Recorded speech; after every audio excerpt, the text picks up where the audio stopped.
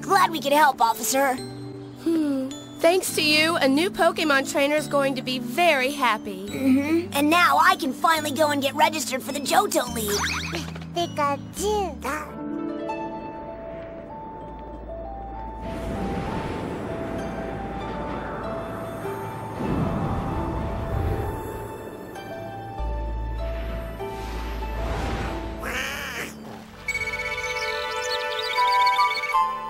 Someone always calls during my soap operas.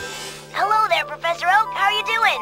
I'm doing just fine. We finally made it to New Bark Town. That's excellent.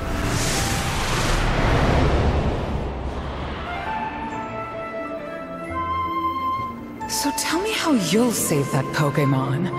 What can you do, Lily? You don't. Are you registered yet, Ash? Not yet, but I ran into an old student of yours. Remember me, Professor? Yes, Professor L. I want you to know that Ash was a tremendous help to me and everyone at my lab today. He's certainly done an outstanding job of training.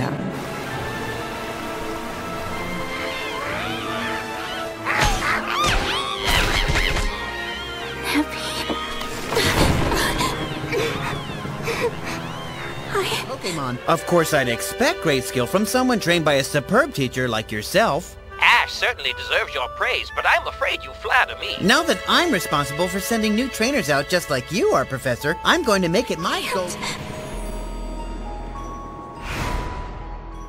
Mother! Calling me mother!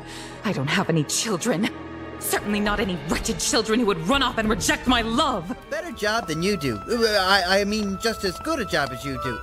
But speaking of doing a better job than you, not that I'm saying I am better, or even could do a better job. They could be on for hours. About me in National Pokegraphic magazine. Next time I'll remember.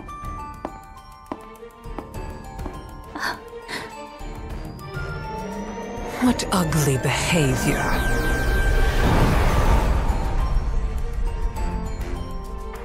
Reverse the charges. I was able to answer some of the questions that seemed to stump you when you spoke at the last meeting of the Pokemon Symposium. I'd be glad to send you a copy of the article if you'd like. I think you'd find it very enlightening.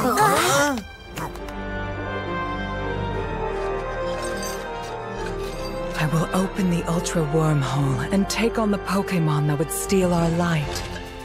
I will capture even poor Necrozma. Hey, Nurse Joy! Where did Professor Elm go?